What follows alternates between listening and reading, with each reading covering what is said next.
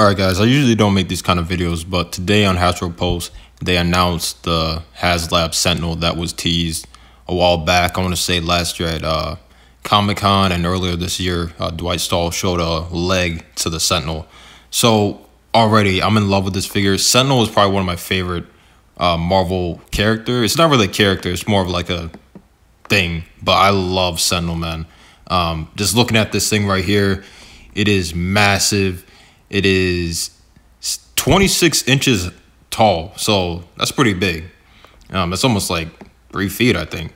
And he is highly detailed. It's inspired by the House of X Sentinel, kind of, but it just looks awesome, man. It's going to be big, and it's going to be very expensive to armor build. It's running, I believe, $350. That's a lot of money, but I'm probably going to get 2 of them, and he just looks insane. Not only do we get the Sentinel figure, we also do get Bastion. So this is really cool. Bastion is like half man, half Sentinel. I've always found him really fascinating. If you guys have played X-Men Legends, there's a whole mission where you get to fight Bastion and whatnot. Just a really cool character.